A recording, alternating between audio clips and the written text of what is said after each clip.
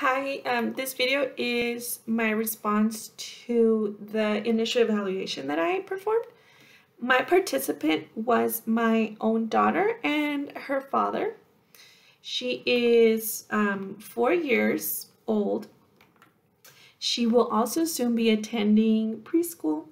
She loves unicorns, rainbows, and princesses, and she can count to 40 and she can write her full name. On the initial MChart, she scored a yes to every question except for questions 2, 5, and 12. On questions 2, 5, and 12, she scored no, which means that she has a low risk for autism. Her father and I do feel that this is correct.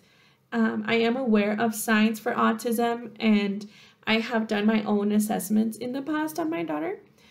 And through my observations, we never felt that she was at any risk for autism. And according to her pediatrician, she is developing well. Through this evaluation, I learned that it is important that every parent is aware of the risk that their child might have for autism. And it is also important that every parent knows what to look for.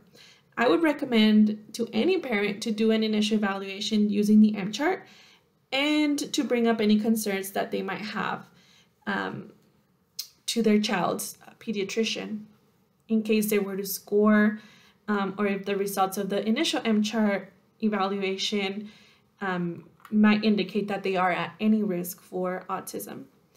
I do believe, however, that the MChart should only be used for a child that is at least 2 years of age. A parent that is any younger than 2, or a parent that has a child that is younger than 2, might want to do some different type of evaluation, one that is more age appropriate. And it does indicate in the instructions that a second screening might be needed if the initial screening was done before the child was 2 years of age. Some of these questions